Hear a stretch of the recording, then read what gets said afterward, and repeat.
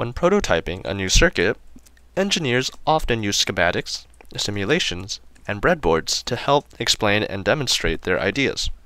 However, when it comes to finalizing circuits, such techniques are not ideal. A customer doesn't care about the giant mess of wires in a circuit, and the company doesn't want to deal with the issues of connections coming out. Thus, the PCB was born. PCBs stand for printed circuit boards and are widely used today. If you've cracked open a computer or an electrical device, you might have noticed a green plate sitting in the middle of said device, and that's a PCB. PCBs are used both during the end of testing and production. But why should we even have the PCBs in the first place? PCBs give a sense of finality to the circuit. A machine prints out copper traces to connect the components together, so it becomes much more difficult for the circuit to randomly fail. Since most of the work is fed through a computer, this gives us the ability to automate some of that work, making it desirable in a company setting, as then it can be cheaply made, automated, and quick to make.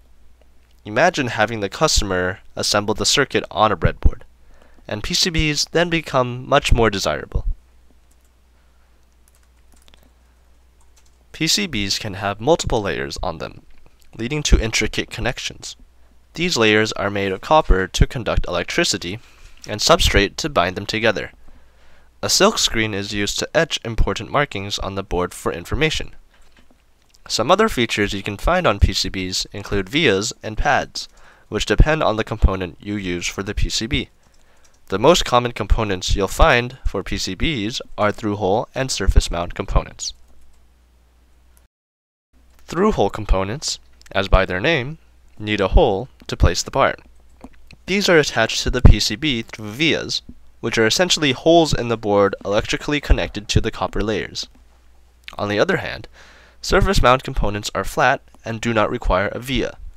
Instead, they are connected by conductive pads, which they are then soldered to.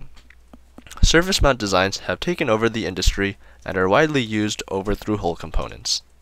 Comparing the two components, there are multiple advantages in using surface mount parts. Since they are much smaller, there can be a higher density of components per area, so the board size can be reduced. Since copper pads do not cut through the board, unlike vias, they do not disturb the copper planes by potentially cutting off connections through the board. It is also much easier to automate the soldering of surface mount parts, since they simply need to be placed on a pad that has solder paste applied and stuck within the reflow oven, which will then heat the paste and solder the part.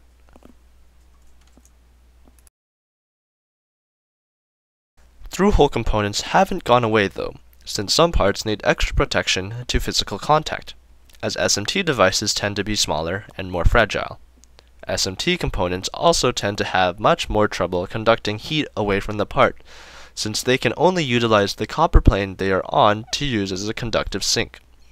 However, due to the cost, weight, and size, SMT components tend to be chosen over the through-hole components.